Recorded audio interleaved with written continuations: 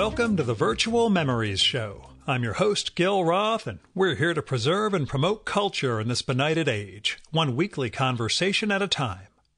You can subscribe to the Virtual Memories Show through iTunes or by plugging our RSS feed into your favorite podcatcher.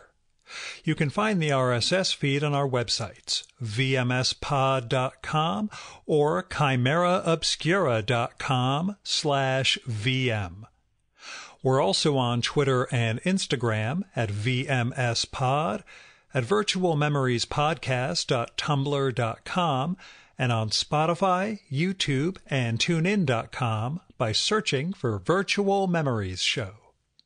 And visit patreon.com/VMSPod or paypal.me/VMSPod to make a one-time or recurring donation and help me continue to produce smart conversation about books, art, comics, and culture every week at the Virtual Memories Show. Well, things are good. I finished day 48 of my push-up accountability challenge this morning before going out on a run. The nature of the challenge is to add one more push-up to that single set every day. So that means I did a set of 48 push-ups. I do more, later on in the day, but that first set is what I shoot on video, post on Twitter for accountability's sake, etc. So yes, 48 push-ups this morning. When I started almost 7 weeks ago, it was a 25 push-ups a day challenge. It was a struggle to get to 15, and by day 3, I thought I'd suffered a broken rib or had dislodged, lung tumor or something like that. But I stuck with it, and I adapted it after the initial 30-day challenge expired, and here we are.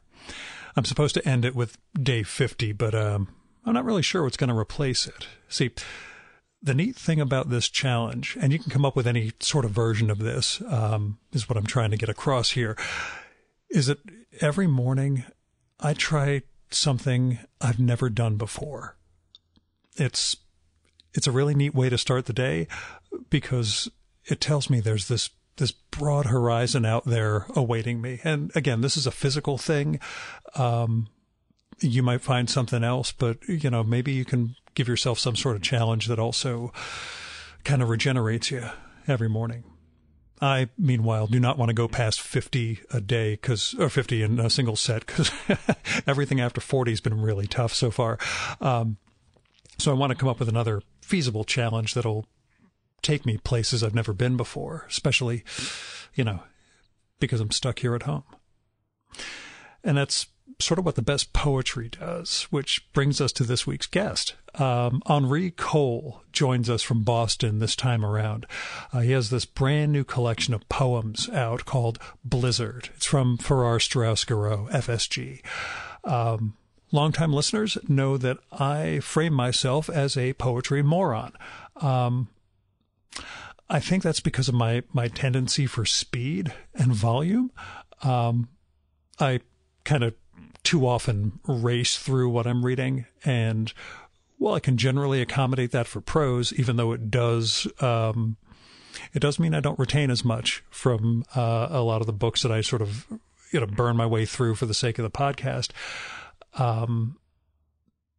It's death for appreciating poetry, and that's why I was glad to let Blizzard slow me down and draw me into it. Henri's primary form is the sonnet, and a lot of the poems in this one are the 14-line format. And there are a couple of different sonnet forms, but the last time I had to remember those was when I took a test to place out of Dum-Dum English in my first semester of college. But the poems in Blizzard they're graceful, they are earthy, they made me feel like a little less of a moron about poetry. They covered sort of mundane, quotidian aspects of life and transformed them into these sort of grace notes of beauty. In the third section, it's broken out in 3 14-poem sections. Henri writes about aspects of his gay life in the 1980s. That's an era that a lot of past guests and people I know, like Samuel Delaney, Edmund White, and guys like that, lived through. And it's kind of interesting seeing that transformed into poetry in this book. And throughout, Henri's poems are accessible, but they can lead you into a deeper sense of the real, if that makes sense. I think he refers to himself as a hyper realist or a super realist, and those real details transformed by poetry are just magic. So Blizzard, the collection, is wonderful, but it pairs beautifully. It gets even better when you read Henri's previous book, this sort of poetic memoir called Orphic Paris. Orphic is Orphic. It was published by New York Review Books, that one. And we talk about both of those in this conversation, and I recommend both books highly. But the thing I want to tell you about, and the thing I love most about this conversation, is it's this moment near the end when Henri talks about one of James Merrill's final poems, Christmas Tree. I ask a question that it takes me about 5 minutes to get through because I'm so uptight about it, but he tackles it beautifully. And he talks about the significance of Christmas Tree and its imagery coming at the too soon end of Merrill's life. Merrill died of AIDS. When I was editing this episode, I stopped at that point that we talked about it, and I took Merrill's collected poems off my shelf, and I read Christmas Tree, and it was utterly heartbreaking. And I'd have gotten some of that feeling from reading the poem blind, but having Henri talk about it beforehand gave me this framework where the poem meant so much more. And it's moments like this that make the podcast project so meaningful to me and maybe to you guys as listeners, that aspect of basking in someone else's learning and reveling in their insights, whether it's about their own work or the stuff that inspired them. But it opens doors. Anyway, this episode came together because Henri and I were both at Harold Bloom's memorial service last January. We were both outsiders, which comes up during the conversation. And, well, basically, one tweet led to another. I think he was the first one to tweet something from there. And I said, "Oh, I thought I saw you at the memorial." And that's sort of how we began our conversation. Now, as caveats go, got to apologize. Henri's audio wasn't great this time around. His internal computer mic picked up some noise. I had a tough time filtering it out. This is also one of those conversations that I think would have benefited more from being in person. You know, we were just getting to know each other's rhythms speaking, and there's just something about the disembodiedness that made it just a little tough for me. But I'm hoping we get to do this in person in the not foreseeable future. Now, here's Henri's bio. Henri Cole was born in Fukuoka, Japan in 1956. I know I mispronounced that. He has published 9 previous collections of poetry, including Touch and Pierce the Skin, as well as a memoir, Orphic Paris. And he has received many awards for his work, including the Jackson Poetry Prize, the Kingsley Tufts Award, the Rome Prize, the Berlin Prize, the Lenore Marshall Poetry Prize, and the Award of Merit Medal in Poetry from the American Academy of Arts and Letters. He teaches at Claremont McKenna College. His new collection is Blizzard Poems. And now, the Virtual Memories conversation with Henri Cole.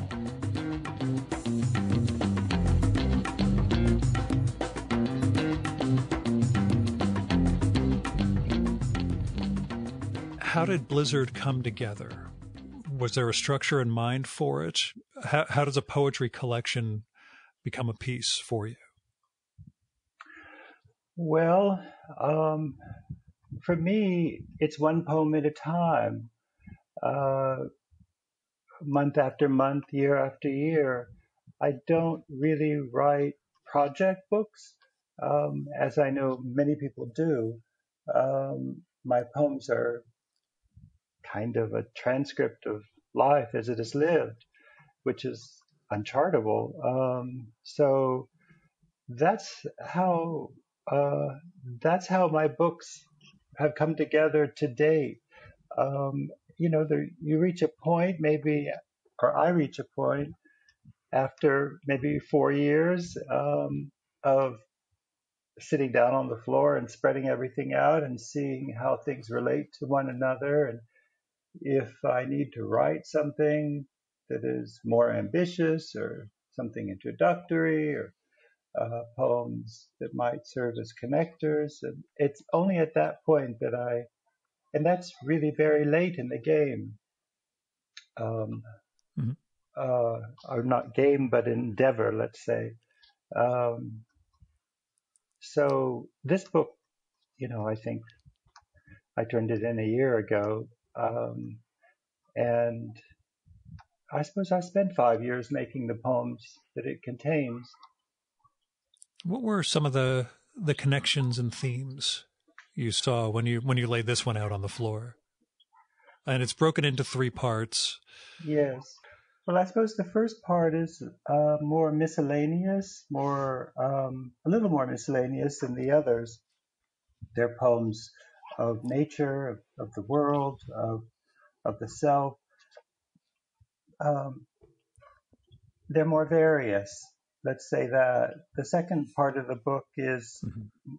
uh, well, one of the functions of the lyric poem is to look inward, and one of the functions is to look outward and be more public. And the poems in the second section are intended as more public poems to speak to the historical moment, or moments in which we're living. And then the third part, I suppose, is more well, all the poems are autobiographical, really. I write from memory and biography, but in this section, I suppose I speak more to, uh, first off, a time in my life in the 80s, 1980s, when I lived in New York City, and then uh, maybe they deal a little more with questions of identity and um, sexuality and selfhood. Does that make sense to you as a reader? Uh, it does, and I was glad that the first section came off as miscellany or variety because I was struggling to figure out exactly what to characterize it. Where parts 2 and 3 did cohere, as those specific themes you brought up. The question of identity, and I'm asking this as a straight guy, um, gay poet or poet who's a gay man? I would say just poet. Yeah, I would just say I poet. know. Is that I know. not? Labels and tags and all that stuff. I Yeah. I would just just know say how it. poet. My Yeah, language is your language. Um, yeah. you know, I think if you and I look at the moon, um, we see the moon. When is a poem done? Um, that's a hard question. Uh, I ask it as somebody who can never start anything because I'm afraid I'll never be able to finish anything. So, yes. I figured you may be able to help. So much of writing is I don't know, a kind of intuitive sense of rightness about a line, about a stanza, and about closure of a poem. So um,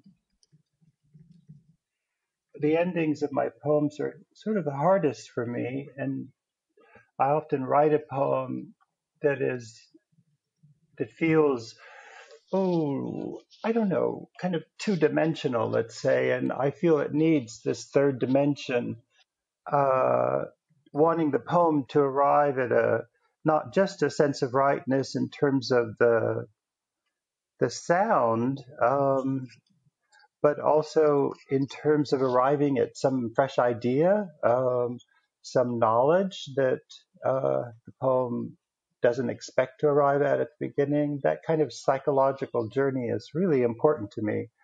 Um, and that's not something you can predict or chart at the start. Mm-hmm. It's my sense.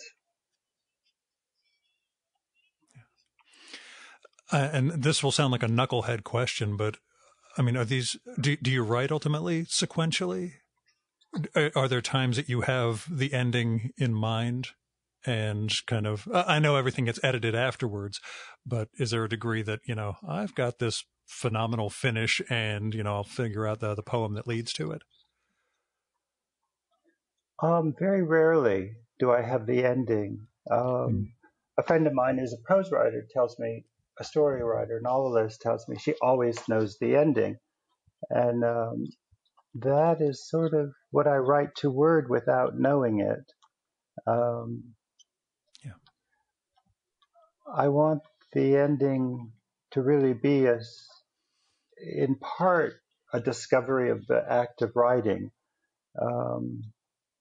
It's again, you have the understanding that I'm a poetry knucklehead in some respects. So thank you for bearing with me with some of the more technical questions along those lines. But how have you changed as a poet over the decades? I've listened to a lot of your interviews. You're not a knucklehead. I know that. So that you don't need to deprecate yourself. My line is either that or I'm some schlub from New Jersey. But I yeah, know.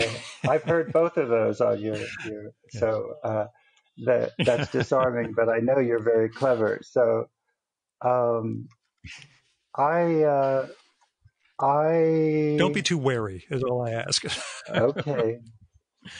Yeah, how did you change as a poet? Or, I mean, are there things you look back at in your earlier work and either marvel or are filled with shame and embarrassment? Okay, how have you changed? I guess we'll just leave it Absolutely. there. Well, sometimes I see someone doing something and I want to try that too. Like as I'm talking, I'm looking down. I live on the fifth floor and I'm looking down at a park and a man is standing on his hands and throwing his legs back against the wall and doing sort of, I don't know, like crunches on his hands. And I was thinking, wouldn't that be great to be able to do that? And convert that into language, so often my reading really inspires me. I'll see an example of someone doing something. It may not be from this century even, more likely not. And I'll want to try and update it and try something different. I think when I was a young man, I wrote poems that used nature as a mask for private matters. Um, uh, and I don't know, as the closet sort of disintegrated, I think I became more, um, more directly autobiographical. Um, though the facts of the poems are, in a way, the least interesting thing to me. Um, I want the language in them to be uh, kind of more interesting than the facts, the autobiographical facts. So I have to, as time passes, think of ways to try something different and mutate or metamorphose or uh, change, refresh. Um, and that's all. That process is, uh, I don't know. It's kind of an invisible process as it's happening. There are failures along the way. Um, Do you recognize certain poems or times as sort of milestones or turning points for you? sure. I lived in Japan one year when I was 45, and that was a kind of deep transformational year. Um,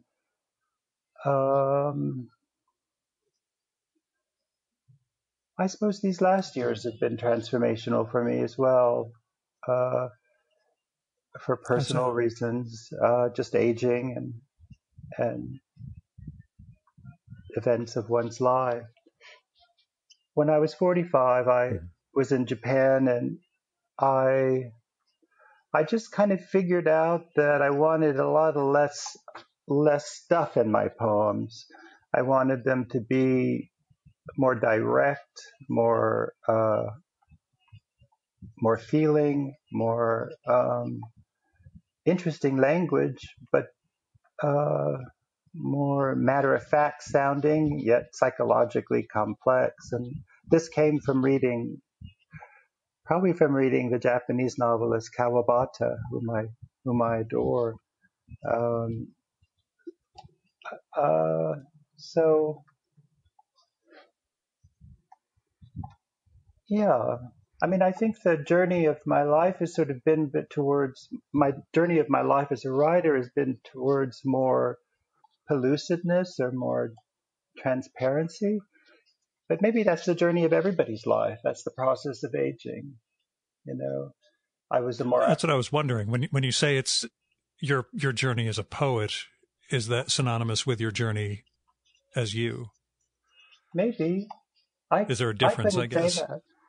Probably only a critic or a shrink could make that determination. But I, you Nobody listens to know, them. So. I feel more direct in my being, but that is a privilege of age, perhaps. But uh, I think because I'm about to turn 65, I grew up reading certain poets that maybe are not read so widely now. And so I do have a sense of a poem as being uh, uh, not just spoken, sounding like the spoken language. I think I have a sense of it being a little higher than that, a little more made. If you think of it like a volume knob on a stereo, I would put the volume on the language up to 3, 4, 5, 6, rather than at 1 or 2. I think younger people behind me maybe have a different sense of language, and that's a sense uh, of the legacy of reading and the canonizing of In poems. terms of, oh, I'm sorry. I thought you meant, the younger poets think more in terms of the spoken word and a performative aspect of the poem. Um, I wasn't actually thinking of that. I was thinking more of social media and texting and blogging and Yeah. that kind of language sort of finding its way into poetry today. So poetry does sound very much like many poems sound very much alike. They may be distinct by sensibility of the artist, but they all have this kind of vernacular of social media, maybe. Um, that's Mm-hmm. not a bad thing. That's just a characterization. Um, Yeah. but It sounds like you're saying it's poetry as communication as opposed to some higher, as almost simply communication. But again, maybe I'm misunderstanding or misreading.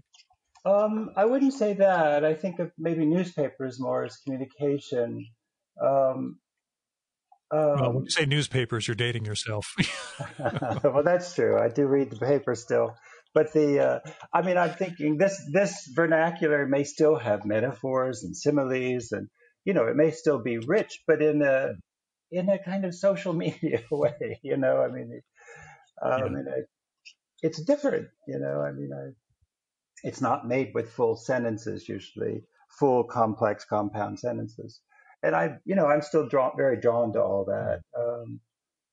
And I date myself with that. And of course, one of the saddest things in the life of a poet is to see one's language go out of mode or fashion or become dated. Um, so, You do have that question in Orphic Paris about what is a poet later on in life, quoting that Byron poet at 40 line. And I guess as you're approaching 65, what is a poet later on in life? well, I still feel so young in my spirit. So I feel, in a sense, I'm my body is older, but my mind is younger. I feel in a way I'm going backwards in terms of the youth of my spirit. So maybe that's what an aging poet is, that paradox of decrepitude and vibrant bud-like beauty. Um, I don't know. I'll know more in 15 years, maybe. We can hope. Now, I guess along those lines, what does teaching teach you? Yeah, you teach poetry. Again, it obviously puts you in tune with what younger students / poets are engaged in, but what do you learn from that? Well, in my particular case, I'm a single man. I don't have children. I don't have a spouse. So I think my students sort of keep me human to an extent. Yeah.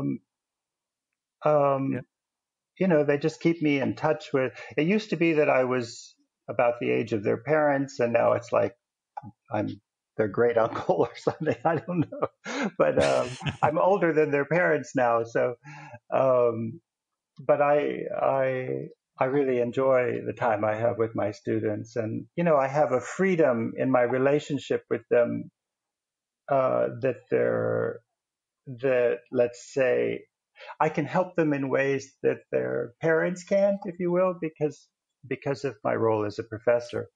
Um, and that's quite endearing to me. So I guess the energy goes both ways, is what I want to say. It's not all going out towards them. I get an awful lot from it, and I really miss actually now these days when the term is beginning, and I'm wondering, you know, how it will be with the remote teaching.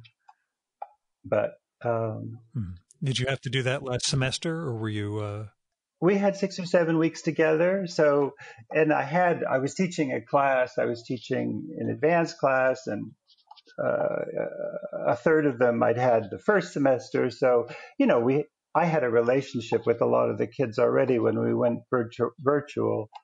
So it went very well. I have to say, I felt it adapted altogether, with great ease. But starting cold with all new faces is going to be a different experience. And I'm teaching introductory students, and I am a little wary, but we'll see. I plan to give it my best, and um, in a way, I don't know, in a way, it's sort of like driving with someone in the night on this virtual business. I find it you're able to say things and be more direct in a way, I find, than the formality of the classroom. So maybe in fact it'll be better in some ways. Um, That's an interesting perspective. I just most everybody I know is every teacher I've spoken to has been nervous going into a new class like you were talking about, but nobody brings up that sort of advantage. I do feel there are advantages, but I mean, there's obviously a real loneliness to it as well. Um, um, when I leave class, I'm not going to get on my bike and ride home past my students walking home in the night. And, I mean, it's just leave, leave Zoom room, Yeah. leave Zoom room, Yeah. Press the red button and you're leave done. meeting. I will just leave the meeting. So I think I'm going to have longer office hours. I'll just have the Zoom room open for several hours and see who I'm curious. I hope the students will drop in and just talk if Yeah. I they wonder want if that to. would be easier for them than the effort of going to the building, knocking on the door, etc. Yeah. I just don't know. Yeah.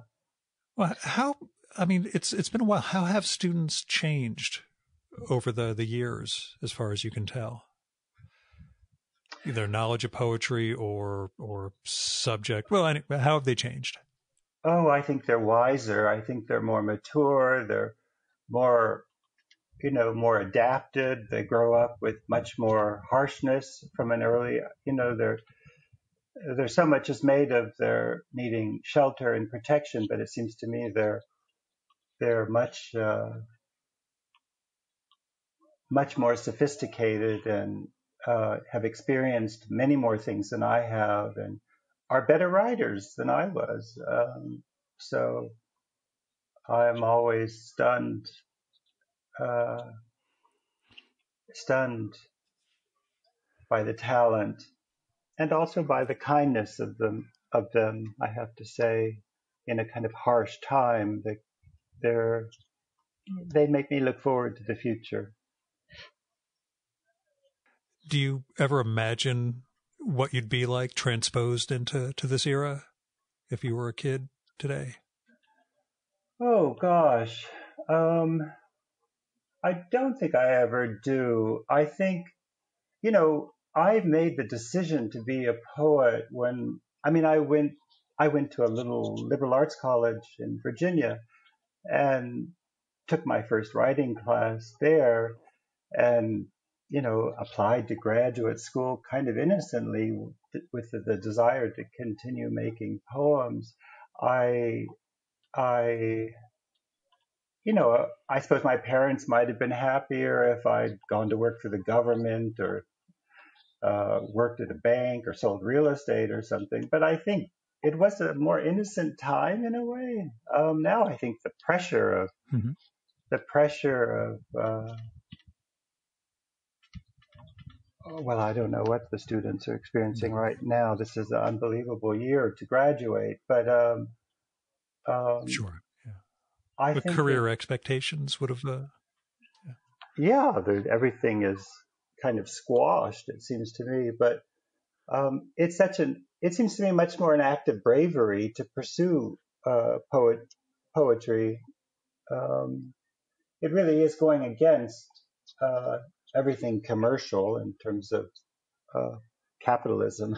So um, uh, I don't know that I'd be different. I don't know. Maybe it's just the same. Maybe they experience the same fear, anxiety, excitement that I experienced. There are many more writing programs than when I was a young man. Um, I expected it's much harder to get in. I went to Columbia, and I expected it's much harder to get into Columbia than when I was 23 or 4 or 5. Um, I really grew up though in the writing program. Yeah, so I was going to ask how important that was for you in terms of shaping who you became as a poet. Well, it was very important. I think I was much more of a nascent talent than most. I was very green, and I had amazing teachers. I had Derek Walcott, Joseph Brodsky, Richard Howard. An astonishing list of probably 10 different poets. And I was so unformed. But what it did for me is it exposed me to many styles, many sensibilities, many aesthetics.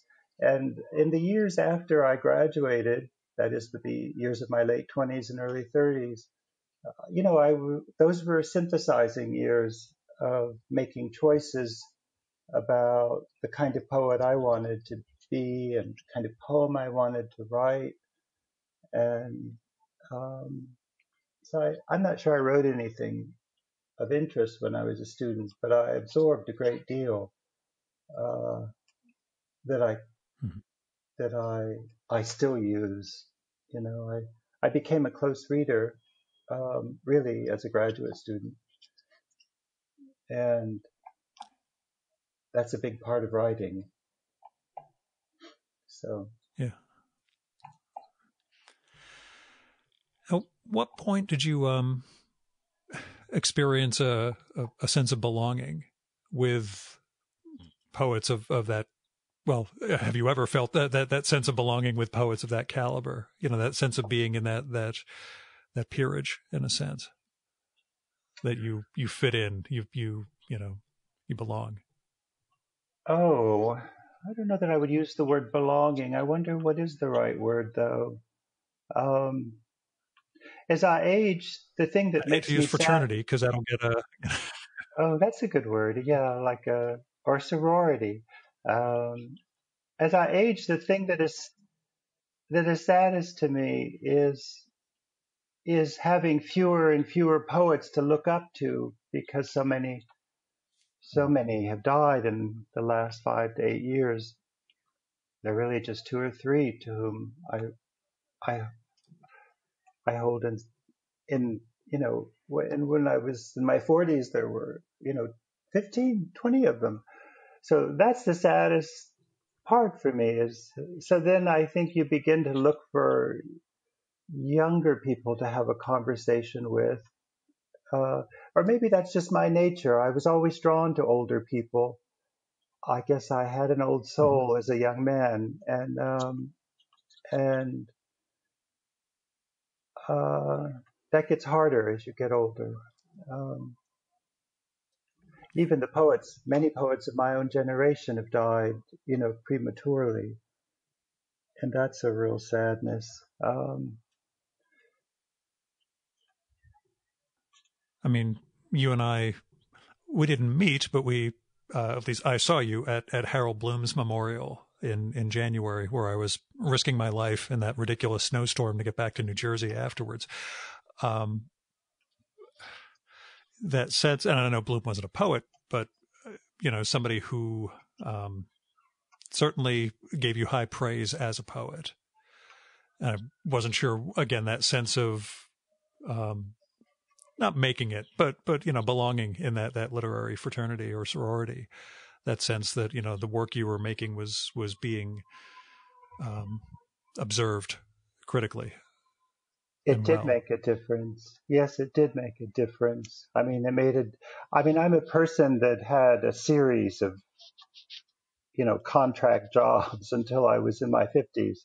So, you know, Harold Bloom wrote to me when I was in my late 30s, and I wasn't his student, but he read my poems and he sent me a fan letter.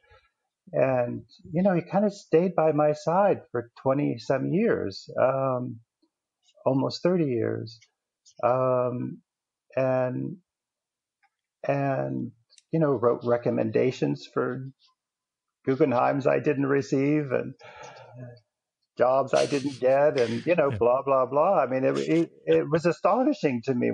It's embarrassing for me to think about. But um, he never lost faith in my talent. And, yes, that was a kind of foundation to stand on through some lean years. Um, and I'll always be grateful to him. I have here on We my could book. joke that the recommendations were actually the things that were black marks against you, but I'm kidding. Go. No, no, no, no, no. I'm sure my story is not so different than many other poets of my generation, but um, I sort of backed into academia. I had a first job in arts administration, and then I began to teach, and was a was in my 30s when I began to teach. It's not like I got a PhD and was an assistant professor and worked my way up, as as is the customary, and as it's no easier to do it that way. But um, I hope there are readers around like Harold Bloom still. I mean, I hope there are people of that eminence and sensitivity and intelligence that are writing strangers and encouraging them to keep going. Um,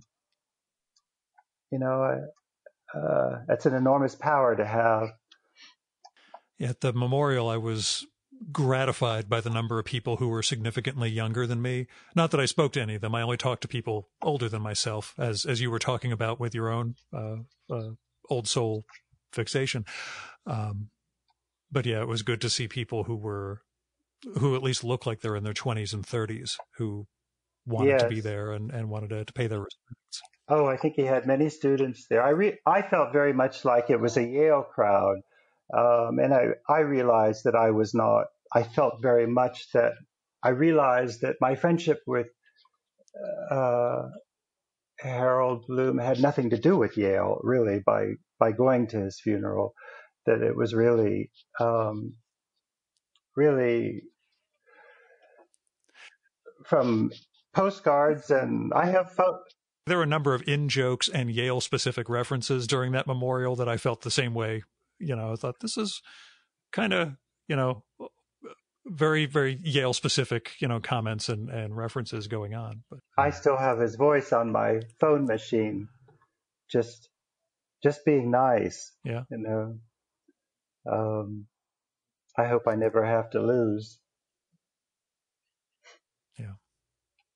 What's your writing practice like? Is there a routine you engage in at all, or times you set aside specifically? What's writing practice for you? Well, in the last weeks and months in confinement, I have been trying to write some prose. Um, Mm-hmm. uh, a lot of the poems that I've written in the last years, I suppose that are in Blizzard, I wrote in France. I've gone to France quite a bit in the last. My mother was a French woman, and since my mother died, I've gone to France 3 or 4 times a year, and that's the place where I've most been able to sort of disconnect and make poems. But in the last weeks and months here, I've been trying to start a little prose project, and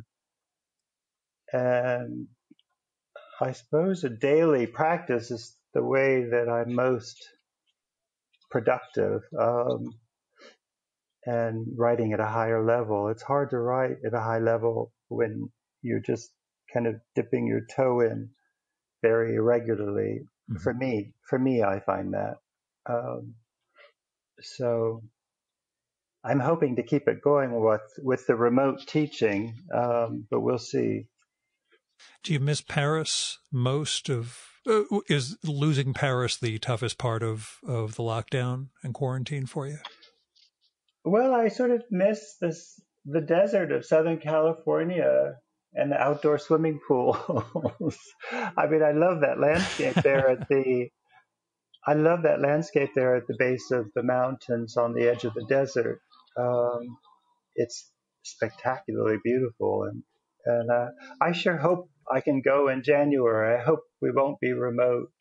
I hope there'll be a vaccine. Um, I hope uh, I hope that happens for my Well, students' based sake on my too. day job, I think we're gonna be waiting a little while longer for that, but we'll Oh, we'll see. You know, what is your day job? I'm a lobbyist for the pharmaceutical industry. I see. Oh, It's more complicated than it sounds. I represent the companies that make drugs for drug companies, like the way your printer makes the book for your publisher.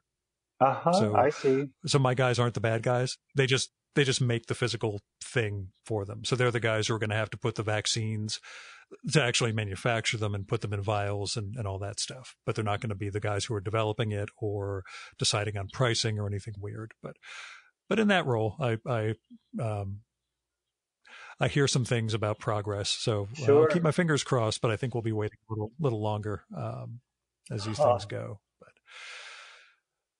Well, too many But yeah, people have but keep died. faith, keep hope. Yes, I do Yeah. keep faith. I do keep hope. Did you find quarantine to be particularly difficult? Yeah, outside of not being able to travel and not being able to go back, but just the day to day aspect of it. Was it something you were Um, able to acclimate to? it's become less difficult. It's become less intense. I mean, I'm still very Mhm. cautious. I have a pod. I'm part of a pod of just two people, really, maybe three.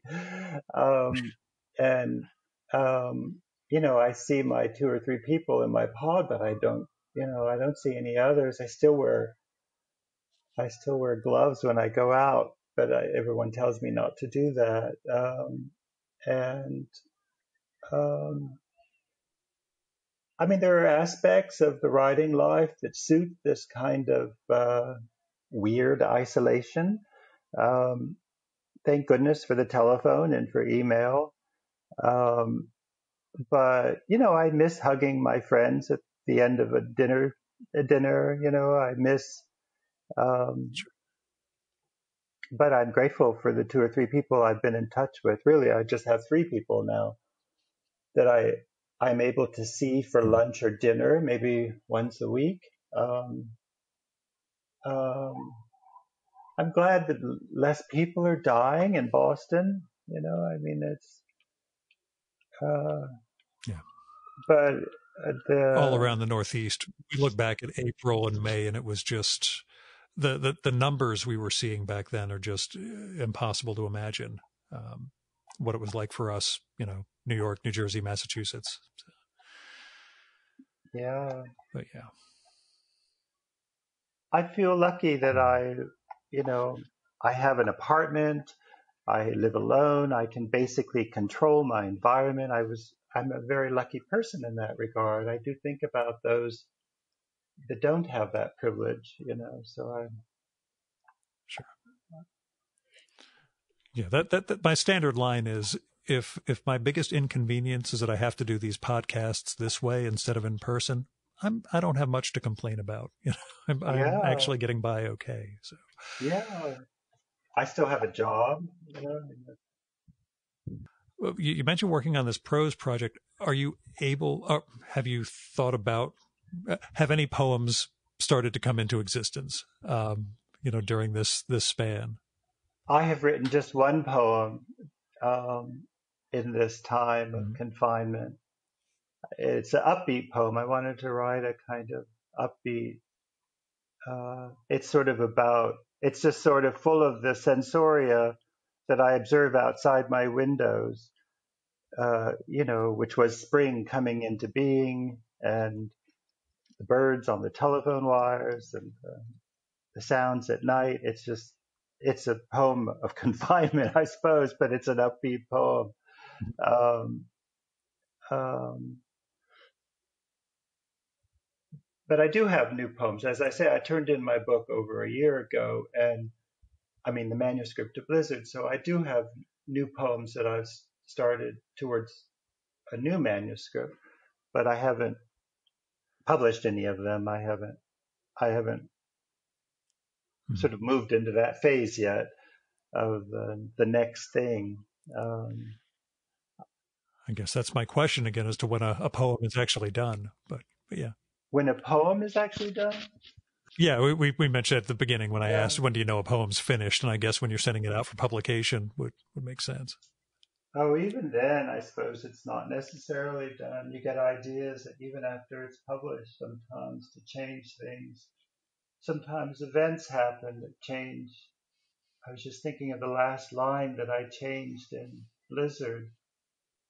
Um, was really, uh, you know, very late in the game, and that was just because of events in life. Mhm. I wanted to correct something, but I heard someone once be asked that question, how do you know when a poem is done? And she said, by its smell. And I thought that was very clever. But I'm sorry, my answer isn't as clever. Thievery is just fine if you can pick up somebody. As a poet, you're always picking up pieces of what came before. So, along those lines, can you? Well, uh, you seem from interviews I've read and from Orphic Paris to occasionally engage in like literary pilgrimage, or at least visiting the graves of writers like Elizabeth Bishop and Susan Sontag. Is that a thing for you at all? The sense of either visiting their resting place or the places where writers lived and worked. Very much so, very much so. I Yeah. I find very moving um, the act of honoring those whose shoulders I stand upon. And I never knew Elizabeth Bishop. I feel influenced by her.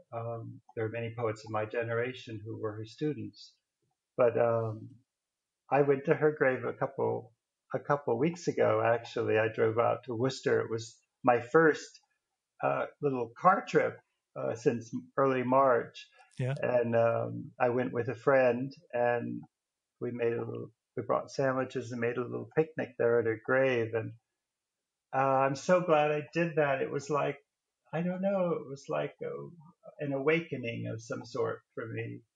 Um, I've been trying to write about Bishop in this prose I've been working on, as a person, though I though I wasn't her student, never met her, never heard her read. I feel connected to her through my teachers or through my friends or through a number of other sources. So what I've been writing is about Bishop, but it's also has a memoir component, and I don't actually know quite what I'm doing, but it has the same collage style that the Paris book had. And going to visit her grave was a kind of catalyst in the process. But yes, I'm eager to go down to Stonington, Connecticut and visit James Merrill's grave. That's my next little field trip. In the fall, I plan to do that. And I've been writing a Mhm. little bit about their friendship. Yeah, I was thinking of, well, I believe Blizzard starts out with a Merrill epigram. I always screw up epigram and epigraph. Epigraph. You've got the bit from the Book of Epigraph. That's Yeah, it. yeah. Again, language should be exact, but seeing you in that continuum, for me, when I mention being a poetry imbecile, it's really, in a sense, just because a chunk of my education came only a few years ago from reading Langdon Hammer's giant biography of Merrill and sort of seeing threads and connections from that into a lot of contemporary poets as well as who came before. So getting the Sure. Merrill and Bishop stories and everything else, and Yeah. getting out to Stonington to record with Sandy McClatchy a couple of years ago was I big watched for that me. or But I listened to that. um, I know that was important to you, so I went yeah, and listened to that. Yeah, was an interesting interview. Um, Merrill was about 15 years younger than Bishop, and so there was a um, one generation difference. But they both really liked each other and had a real affection between them, and I find their friendship quite poignant and uplifting. Um, do you have more friends in the arts or outside the arts? um, I suppose in the arts, I mean, I have just Mhm. one or two poetry friends in the area here, and um, I suppose, I mean, I didn't grow up in the arts. My family isn't in the arts. My college is not a arts college. I'm not sure that matters though to me so much. Um, I think what matters maybe is something deeper. Yeah, Um, I mean, deeper in us and our beings. Um, that's just, it wasn't a psychiatrist question or anything, but I just wonder, about our circles of friends and how many of them are in the same space we are, at least, in terms of career, vocation, art, however we want to frame it, and yeah, then what it means to us to look outside of that.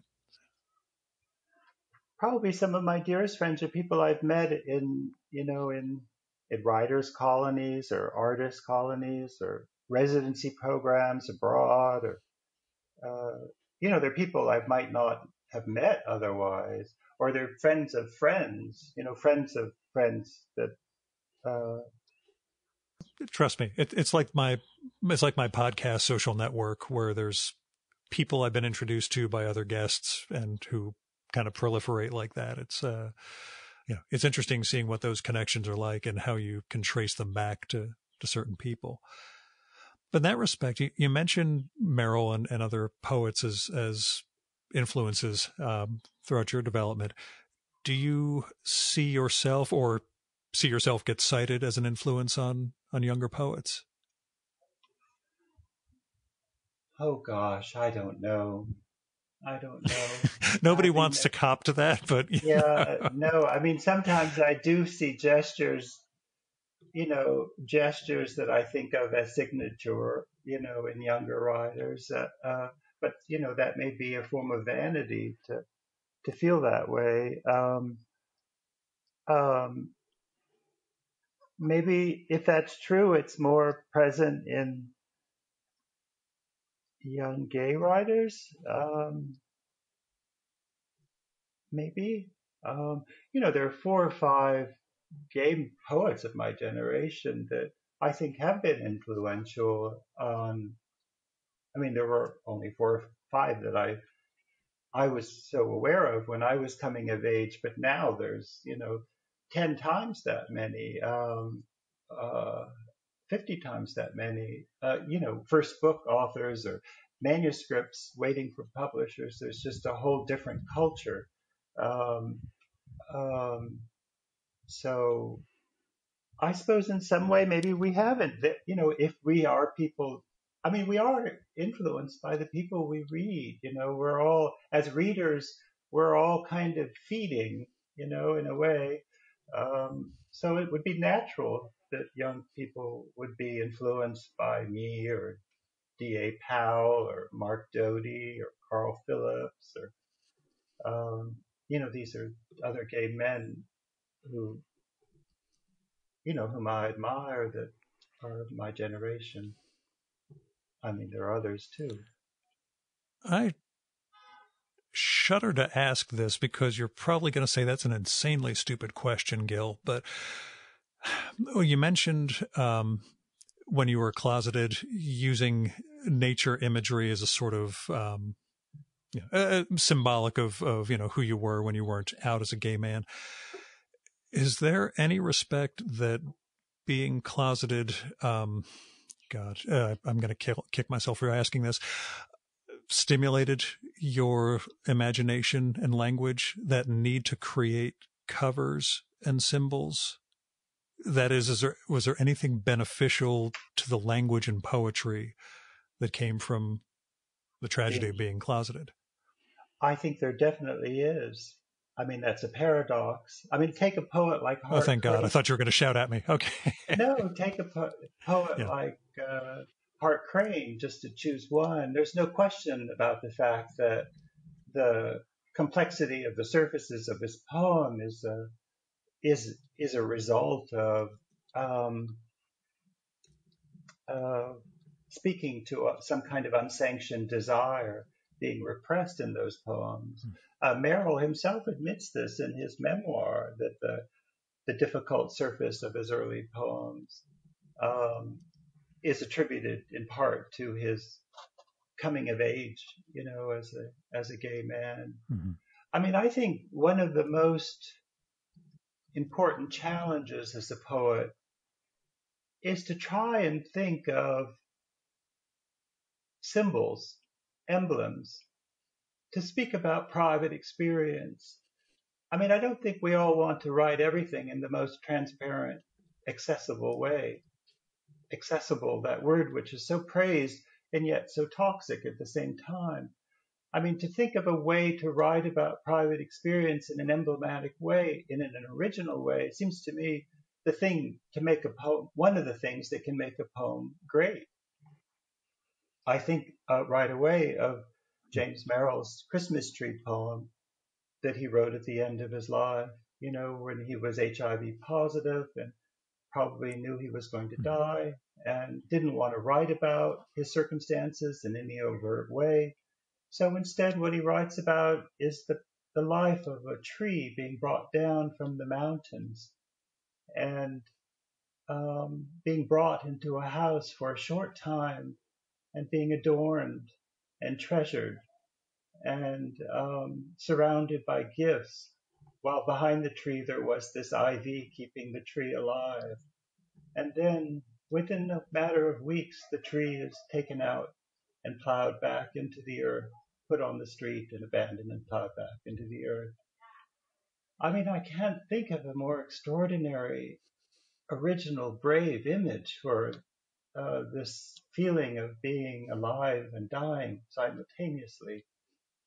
Uh, I mean, that is a sign to me of his greatness as a poet. And that's just one example. Hmm. Do you consider him the poet of the 20th century, or for America, at least? Oh, I can't judge that. Which is a way of asking who's your favorite poet. Okay. I can't judge that. No, I really can't judge that.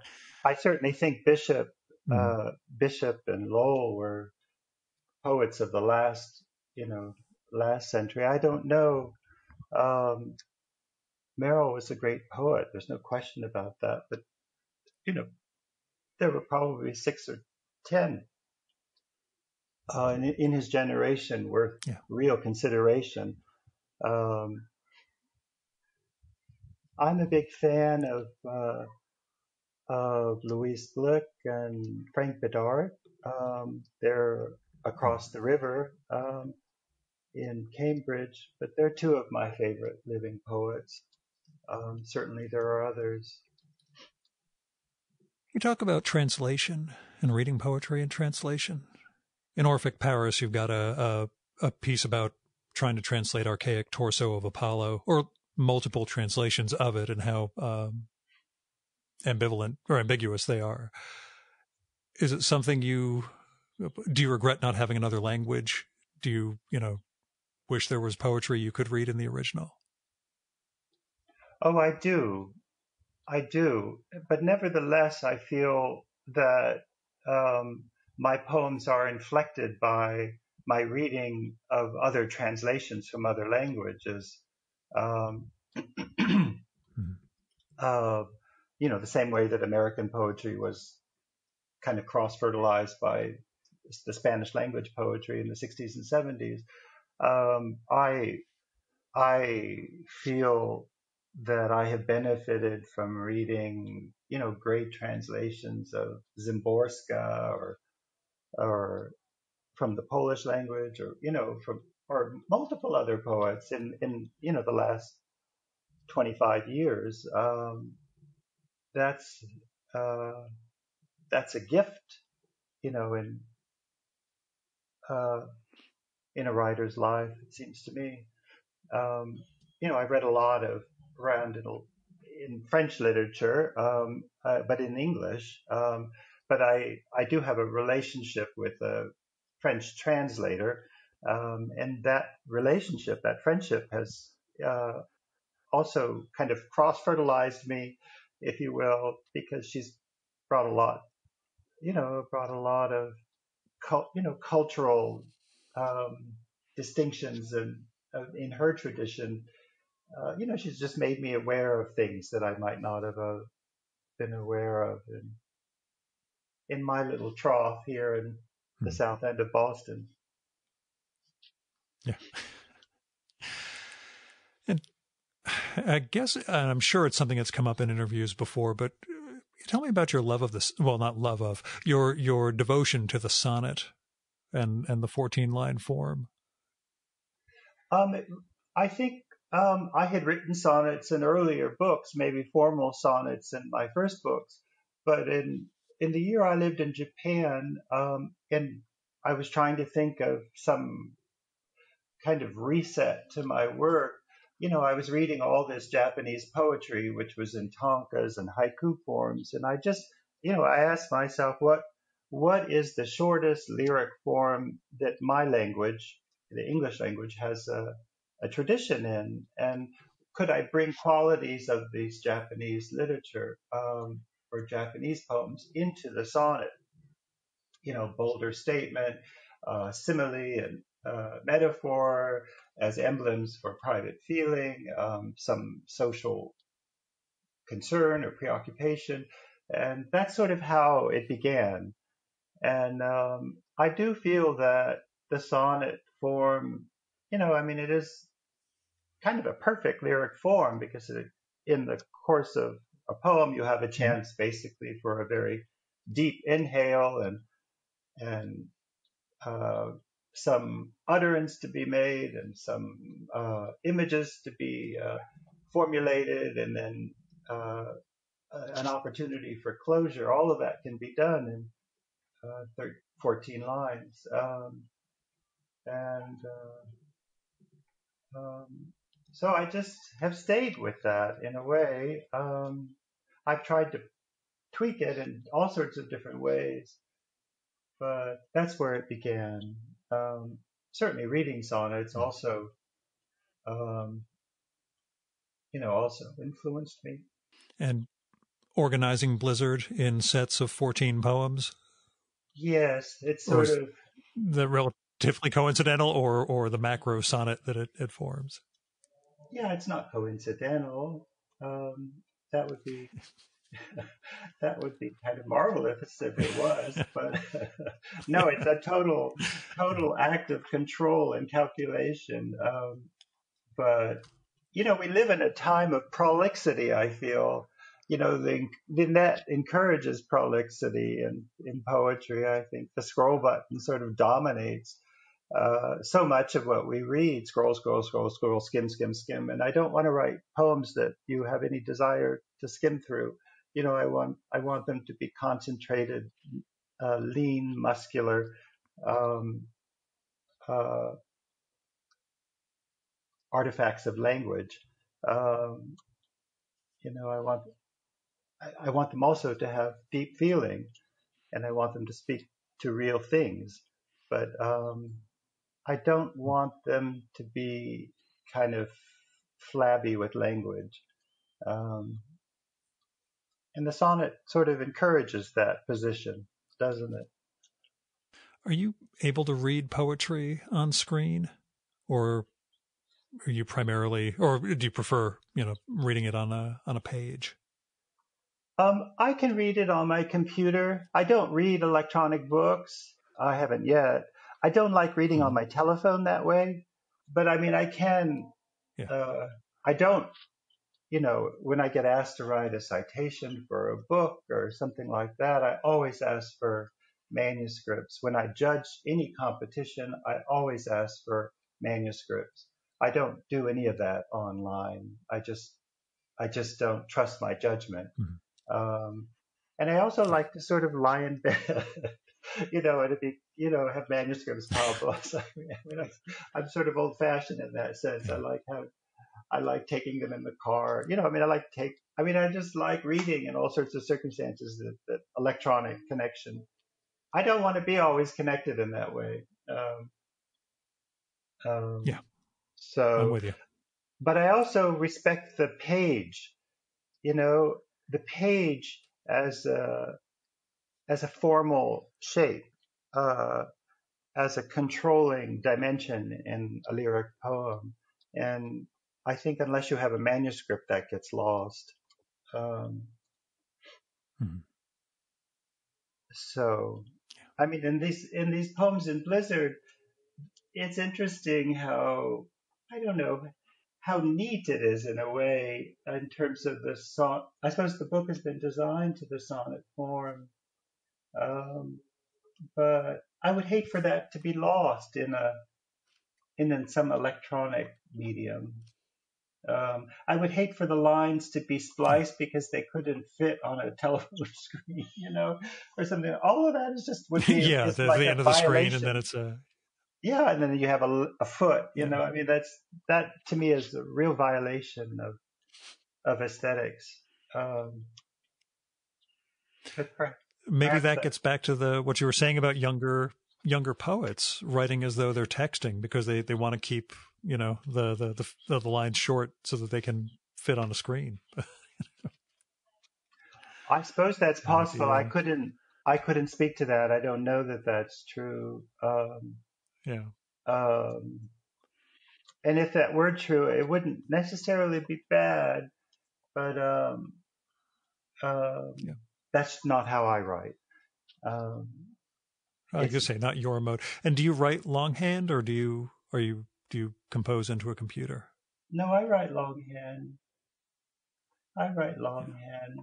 I like to print things out continually, but in France, I'm not able to do that. Um, my friend Claire always gets mad at me when I want to print out another version of a poem, so I try to control control my fastidiousness in that respect. But um, I do write with a pen and pencil and pen or pencil and a pad of paper. And then when I have 13 to 20 lines, I type them up. And, you know, uh, uh, prose I've been writing, though, on the computer, but then printing it out once I have a couple of pages and then rewriting from, correcting with hand. Um, I don't find prose any more easy than poetry. I find it more difficult in a way because there are more words. Um, I feel like I'm not writing prose the way I'm supposed to be writing it. I sort of write it the way I write poetry. Um, Well, that Orphic Paris has I'm probably misusing the term, but a lyric quality to it, or at least a sort of dreaminess compared to a straightforward, reportage or something about one's time in Paris. yeah, Which I appreciated, that sense of poetry being fused into a prose form. that's right. That was my intention, was to apply a kind of lyric format, which is to bring together disparate things and not to be linear. Being linear is the thing that bores me quicker than anything. I don't want to be linear in poetry or prose. Um, um, Yeah, I think I benefited from having finished a reread of Sebald's Rings of Saturn right before starting this one, because in a sense that's got a linearity to it, but it really is this sort of discursive yes. exploration of ostensibly this walking tour in Eastern England. But, Yeah. I had Sebald in mind when I was writing the prose, and in the way that the mind, one idea links to the next and to the next. It was really in that sense more than in the juxtaposition of images. We use images in very different ways. But I once met him in Germany. oh yeah, what was it like? He was a very nice man. I was seated across from him at a lunch table, and kind of adored him. He was just so sweet. He was very empathetic, and he was a listener, and um, and I liked him a lot. He's a great writer. I love his books. Yeah, he's one whose loss I only discovered him long after his death, but that's one that I thought, oh man, if he had lived another 20, 30 years, try to imagine where his work was going to go from there. But yeah, then we get back to death. That was a great subject to leave off on. Sorry, go on. Gil, have we said anything interesting? I think we have, but I had two questions left for you. One is, can you tell me about horses in your life? They seem to crop up in the poems a bunch, not just in Blizzard. And I don't know if horses meant something as you were growing up, if they came to mean something later on, what role they play in your personal mythos. I first rode a horse when I was a little boy. I remember it very faintly. I think we were just riding to the 7-Eleven, actually. But then, as an adult, just being around horses in Saratoga Springs, New York, I spent a lot of time there. Were you up for Yaddo? Yes, Yaddo, and I teach in Saratoga Springs as well in the summertime. For the last 15 years, I've taught there. So horses are a big part of the culture there. And then I also have a friend who has a barn full of horses in upstate New York. And the time I've spent with her, I guess I've learned a lot about them. I hear a lot about them. Sometimes she says things I put into poems. And the real last question comes in the last page of Orphic Paris, where you mentioned that you love the red clay tennis courts at Roland Garros, where you watch your favorite player, powerful and restrained, past his prime yet elegant, like a god in his twilight. Who was your favorite tennis player? You know who that is. It was Roger Federer who was playing that game. I assumed it was Federer, but Yeah. I just, because the book itself, a sense of time isn't there, I thought it's possible he's referring to someone from the 80s or 90s, but No, for me, no. I was with my friend. I was with a 90-year-old friend when we were doing that, and we were both very excited Mm-hmm. To see him play. It's the only time I've ever been there. I can't remember now how I got tickets. I think a former student gave me those tickets, and who's being. That's in the long catalog at the end of the poem. I've forgotten that. Yeah. Yes. Yeah, it's the third to last one on the final page. And I thought, if he's anything like me, it's Federer, but maybe this is going to say something very different about the two of us. So I'm glad you're on the same page as me with No, that. that's how to me, he looks even better now than he did then. He's even sharper and skillful. I mean, it's just more skillful. It's astonishing to me. Well, you also, if you see him in France, you're seeing him on clay, which is his least favorite surface. So I see. Now we can nerd out over tennis. But actually, the other super last question is another line from Orphic Paris, that a poem is organized violence. Those are your words, at least. That definition hold up, or is that a fleeting or ambiguous way of describing what you do? I think it still does hold up. I think it was a teacher that said that to me originally long ago when I was in my 20s. But I do feel that way. I mean, I don't want the poem to be bric-a-brac, baroque, ornament of language. I want the violence is in the feeling very often. So the violence can also be in the language, of course, or it can be in both things. But it's controlled violence. Well, I'm thankful to have read that right before reading Blizzard, because for me, my entree is always prose. So getting a little of your prose rendered perspective before experiencing the poetry, I think I benefited from. But I enjoyed Blizzard, and I'm hoping in the virtual book tour world it has a nice life. Thank you for making room for poetry in your program, Gil. I appreciate it. I try. And I promise when we're able to do this for real, I will come up to Boston, or we'll meet in New York or something and sit down in person for one of these. Okay. I'll look forward to that. I have to write another book.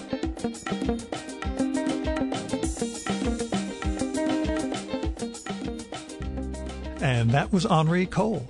His brand new poetry collection is Blizzard from FSG. It came out today. If you're a time traveler, it is September 1st, 2020. You should pair Blizzard with Orphic Paris, his memoir of life in that city, which came out a couple of years ago from the New York Review of Books. Also, at a minimum, you should pick up Pierce the Skin, which collects poems from his first 6 or 7 collections, up through 2007. I also really dug Nothing to Declare, which came out in 2015. I know I talked at the top of this one about how poetry kind of incites me to slow down, but I did kind of read a whole bunch of his stuff before we got together to record. So you should also check out Henri's site, henricole.com, for more on his poems, his life, and his virtual book tour for this one. He's also done some collaborations with visual artists that are captured there. So that's HenriCole.com. He's also on Twitter as Cole Henri, so spelled the same way, just the 2 words reversed. This will be in the show and episode notes for this one. Now, in the before time, this is when I would hit you guys up for support, tell you about my Patreon, PayPal, etc. We're not doing that this time. What we're doing is telling you to donate to other people, other causes, other foundations and nonprofits that are out there and in need. There are plenty of people and plenty of institutions that can use your help. So either go to individuals' Patreons, GoFundMes, Kickstarters, Indiegogos, or their tip jars or whatever. Go to the food banks, the freedom funds, even political contributions. There are people in need, and there is a lot that needs fixing in this world. So if you're in a position to help and fix, then please do. Now, as far as poetry and my life goes, I do have a few dozen copies left of my very first zine, Haiku for Business Travelers, which is not actually all poetry. There's about 4 or 5 poems in it. There's also essays, podcast excerpts, and other stuff. It is free to whoever wants it. You just got to drop me a line with your mailing address. It's not digital, only a print edition. Visit haikuforbusinesstravelers.com, and there's a little information there and a form to fill out to get a copy. Otherwise, just email me. You can kick in a few bucks for postage and production if you want through my PayPal, but this is not a money-making thing. This is me sharing my art, such as it is. Our music for this episode is Fella by Hal Mayforth, used with permission from the artist. You should visit my archives to check out my episode with Hal from the summer of 2018 and learn more about his art and painting. And you can listen to his music at soundcloud.com/Mayforth. And that's MAY4TH. And that's it for this week's episode of the Virtual Memories Show. Thanks so much for listening. We'll be back next week with another great conversation. You can subscribe to the Virtual Memories Show and download past episodes at the iTunes Store. You can also find all our episodes and get on our email list at either of our websites, vmspod.com or chimeraobscura.com/VM. You can also follow the Virtual Memories Show on Twitter and Instagram at VMSPod, at virtualmemoriespodcast.tumblr.com, and on YouTube, Spotify, and TuneIn.com by searching for Virtual Memories Show. And if you like this podcast, please tell your pals, talk it up on social media, and go to iTunes, look up the Virtual Memories Show, and leave a rating and maybe a review for us. It all goes to helping us build a bigger audience. You've been listening to the Virtual Memories Show. I'm your host, Gil Roth. Keep reading, keep making art, and keep the conversation going.